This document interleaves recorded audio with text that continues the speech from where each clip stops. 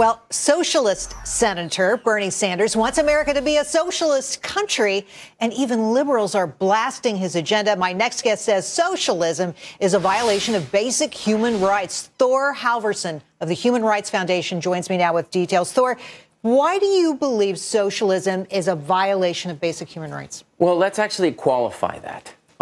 Countries that do not violate human rights can have socialist governments, and that's perfectly okay.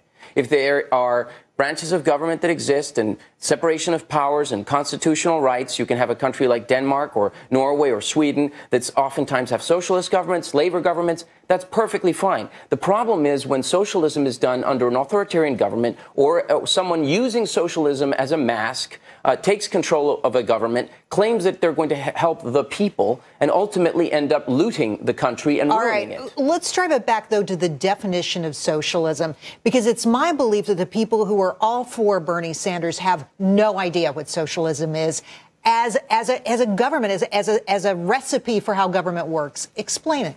Well, that depends. I mean, people can take a historic definition of socialism, an academic definition of socialism, or they can take a definition because arguably many countries, many democratic countries have socialist policies. Now, there's a difference between having a socialist policy, having a socialist government, being a socialist. Some people academically believe that socialism, communism, Marxism are the same thing.